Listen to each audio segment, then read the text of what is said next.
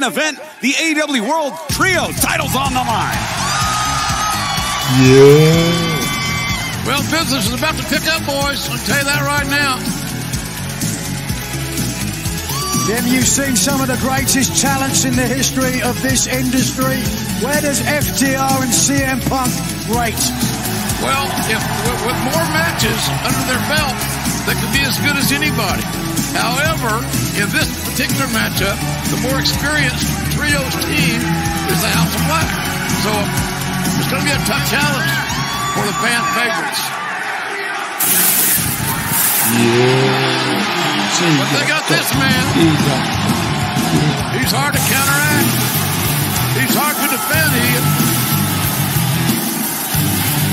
A man so confident, so brash, that he carries with him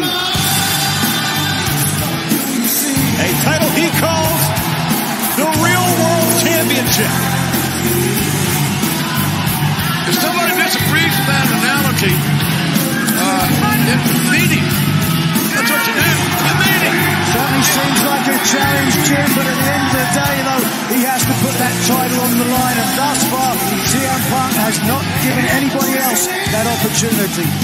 Nigel, we talked about it before we went on the air here tonight. A lot weighing on the mind of CM Punk, whether it's the challenge from Samoa Joe at All In, or the fact that last week he put Ricky the Dragon Steamboat in the line of fire. Well, indeed, that's exactly it. I have to correct myself.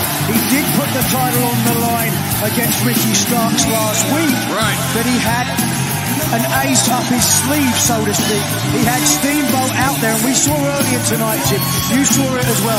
Ricky Starks went back to the same playbook. His feet were on the ropes. Steamboat threw them off. I didn't think that was fair. I don't think that was a fair title opportunity for Ricky Starks. Agree or disagree? Tough job. It's an answer that I can't give you because there's so much judgment involved in officiating. Sometimes they're right, sometimes they're wrong.